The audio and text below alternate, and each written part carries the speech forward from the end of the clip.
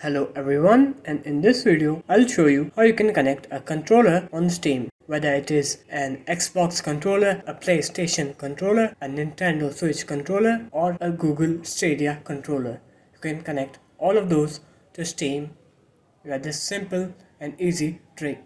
So just open up your Steam, click on this screen right here to enter big picture mode, or if you don't have it enabled, go into your settings.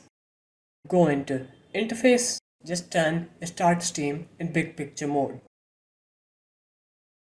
So after you click that screen or click on start Steam in big picture mode, Steam will then restart and open in big picture mode. And here you need to just plug your controller in. Just go into settings right here. Click onto controller right here. And just plug your controller in, and if it's an Xbox controller, enable this, or if it's a PlayStation controller, enable this, and vice versa for Switch and for normal generic controllers. So that's how you can connect a controller on Steam. It is very easy. Steam has spent a lot of time in perfecting their engine to work smoothly with the controllers. So there it is, guys.